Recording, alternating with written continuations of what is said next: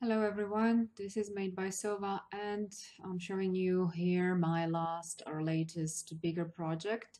Here down is a clothespin that I actually made myself just out of some random wire I had at house. It was a little bit stronger wire because I have no large clothespin, so I just made one myself for this project to use, and I just added some on it to hang for decorational purposes. Um, it's a little bit chunky. It came out bigger than I actually or fatter or chunkier than I expected. So I had to make some bigger closure on it or different closure that I was actually planning to do originally. Here I'm still showing you the bottle cup that I just flattened with hammer and put some flour in it. Here is, there was from the wire a dragonfly that I made. These are just some tags. That's the wallpaper that I was showing you. That's an old wallpaper. And this is just offcuts of the journals that are through this book later, so I had offcuts and I didn't want to throw them away. Um, Maybe some of you already saw that I have been actually making all these fabrics and decorating the fabrics myself, and also the papers. I will also have later in the video showing off the papers and the fabrics. The fabrics are actually just old jeans and old tablecloth, and somebody gave me some old Halloween costume, and I actually used that fabric. There was really fluorescent pink color, so I had to use a lot of acrylic paints on it to get rid of that fluorescent color.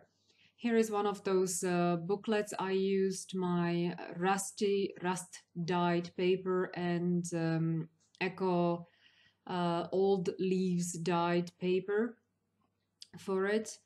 So there is not really much space of journaling, but I added few things, so there is still a little bit place for journaling. Here I'm showing that I actually, some of the tags I add some stuffing in, because that's actually also was inspiration where I got for this whole journal. I think her name is Shabby Soul. I will put the link below.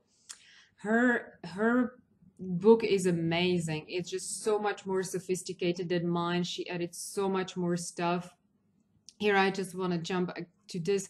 I just added also there something hanging, and it was bothering me that it was constantly flipping up, so I just added one more clothespin to just hold it down.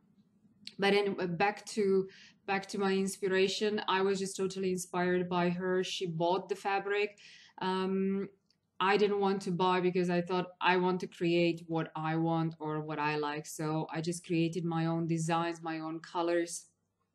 The fabric is not varnished. It's just really, I used acrylic paint, and I have black ink that I used for stamping on it. And that's pretty much it as it is. Well, so here is a little corner that I just added for decorational purposes. It can be also removed. I thought that it's a fun to do there. I had some fabric leftovers. I still do have some fabric leftovers. This flap is actually holding on the clothespins there, and it can be removed, but I thought that it would give it a nice touch, looking more grungy in this way.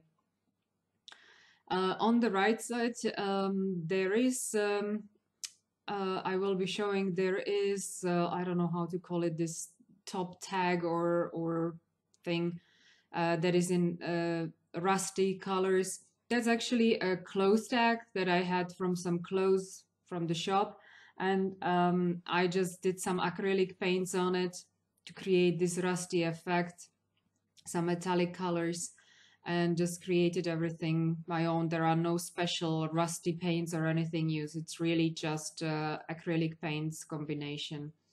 So I had it already for a long time made, and I never found the reason where to use it or way to use it, so I thought it would perfectly fit here.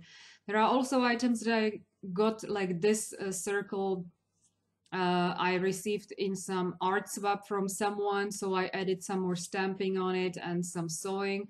This blue stamp I received also from some other crafter in some swap, so I'm using also stuff from that I had already in a stock for a while, so just added stuff on it and used it for this.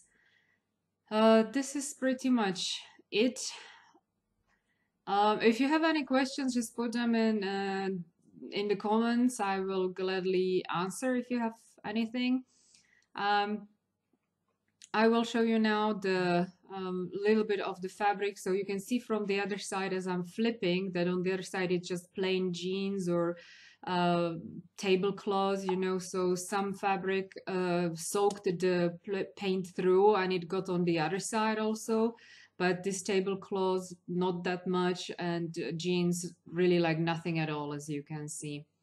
So I had just random cut, nothing like perfectly cut, and created what I felt was right. And this also is just a watercolor paper, very cheap one, watercolor paper, and mixed media paper that I used for painting. And it's just a stenciling and painting, just something really basic. That's all. I hope you like it. Thank you for watching. Bye.